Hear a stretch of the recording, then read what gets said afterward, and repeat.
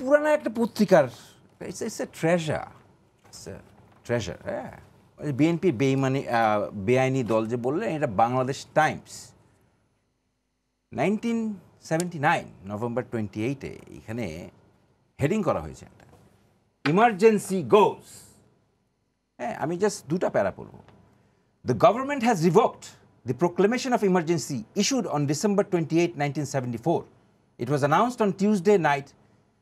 The announcement said, in exercise of power conferred by subclause A of subclause 2 of Article 141A of Constitution of Bangladesh, the President revokes the proclamation of emergency. The revocation of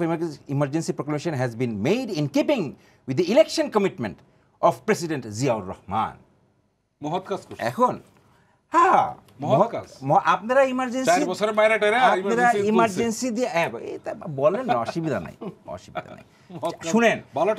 আপনারা যেইভাবে বলেন যে জিয়াউর রহমান 4 বছরে মারছে আমি যদি কথায় ধরেও নেই ওই কতটুকু মারছে এটা তো আপনারা সুনির্দিষ্ট এখন কেউ কিছু বলতে পারতেছেন না তারপরেও যদি আপনাদের কথা ধরে নেই যেই মায়া কান্নাটা কাঁদেন সেই মায়া কান্নাটার 100%-এর 1%ও যদি কাটতেন আমাদের বিডিআর মিটিংয়ে যে 70 জন আর্মি অফিসার মারা গেছে তাদের জন্য তাহলেও বলতাম যে আপনাদের মধ্যে একটা দেশপ্রেম আছে এটা তো আপনারা করেন না 25 ফেব্রুয়ারির জন্য অন্তত কান্দেন বিডিআর মিটিংয়ের জন্য একটা কান্দেন ওনাদের জন্য কান্দেন ওরাও তো আমাদের দেশের সন্তান আজকে এই যে মায়ানমারের এই অবস্থা আগে মায়ানমারের রোহিঙ্গা ইস্যুতে আমাদের হয় নাই প্রেসিডেন্ট জিয়াউর রহমানের সময় হয়নি তখন তো শক্ত আকারে কথা বলা হয়েছে এবং সেই ভয়ে মায়ানমার তখনকার বার্মা যুক্তরাজ্য এবং যুক্তরাষ্ট্রের সাহায্য নিয়েছে এবং তাদের ইয়েতে বাংলাদেশের সঙ্গে একটা চুক্তি হয়েছে তারপরে তারা রোহিঙ্গাদেরকে ফেরত নিয়েছে কেন বেগম খালেদা জিয়ার আমলের সময় হয়নি তখন তো শক্ত জবাব দেওয়া হয়েছিল ওই যে তাজ ভাই যেটা বললেন মিলিটারি মুভমেন্ট করা হয়েছিল বর্ডারে 82,000 সোলজার্স উইথ হেভি আর্মস পাঠানো হয়েছিল তারপরে চায়নাকে রিকোয়েস্ট করে তারপরে সেই চুক্তিতে এসে সেটা ইয়ে করা হয়েছে সব কিছুতেই আপনার মানে বন্ধু সবাই কিন্তু তাই বলে যে একেবারে কিছু আমার মেরুদণ্ড আছে এটা তো দেখাতে হবে এটা না দেখালে তো হবে না সব কিছু এই এম্বাসেডারকে ডেকে কি হবে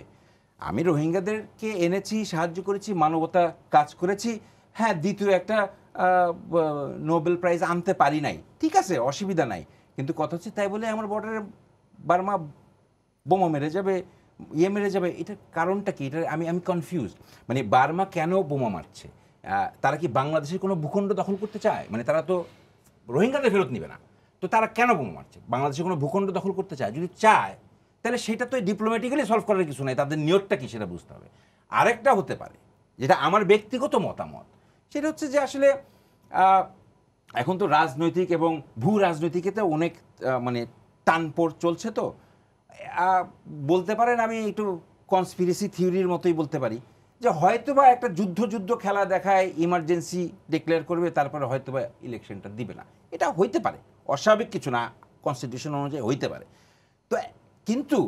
ডিপ্লোম্যাটিক্যালি সলিউশন করতেছেন চাচ্ছেন এম্বাসেডারকে ডাকছেন আসলে বার্মা কেন বোমা মারতেছে সেইটা কি বের করছেন